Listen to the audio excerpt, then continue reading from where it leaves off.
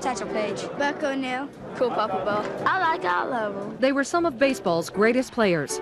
But for years, their achievements went unnoticed, their talent not allowed in the majors because they were black.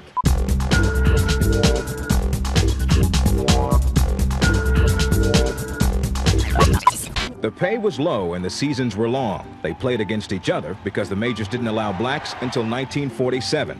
Buck O'Neill, who played and managed in the leagues, says the specter of racism in those days only made everyone play harder. We swam that chasm and built that bridge back across so the Jackie Robinson, the major leagues, could cross that bridge. The players are now getting the publicity and the respect previously denied them. I'll probably just put these in a glass case and let people come over and look at it. That's great. That's great. I guess we were in the closet for years and we're coming out now. Of the over 2,000 players of the Negro Leagues, fewer than 300 are still living. The bond between them tight as ever. It is made of pride and the love of one game.